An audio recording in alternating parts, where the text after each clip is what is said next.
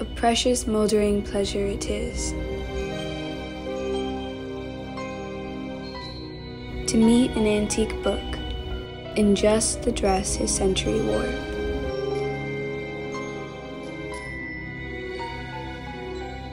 A privilege, I think.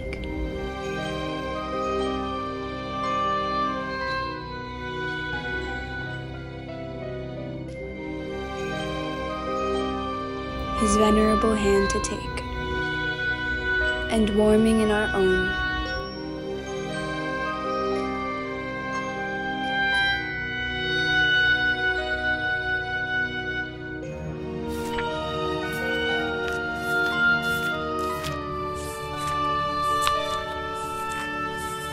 a passage back or two to make,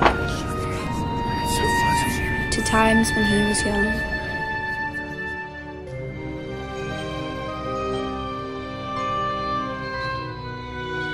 his quaint opinions to inspect, his knowledge to unfold, on what concerns our mutual mind, the literature of old.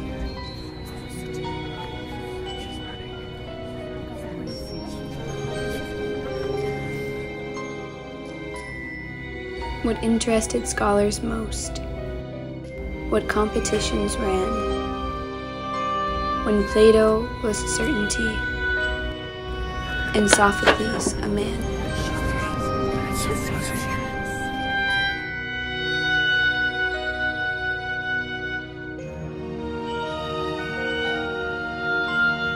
When Sappho was a living girl, and Beatrice wore the gown that Dante defied.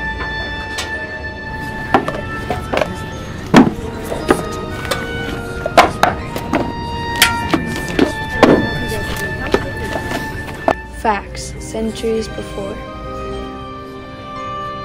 He traverses familiar, as one should come to town, and tell you all your dreams were true. He lived where dreams were sown. His presence is enchanting. You beg him not to go. Old volumes shake their vellum heads, and tantalize, just so.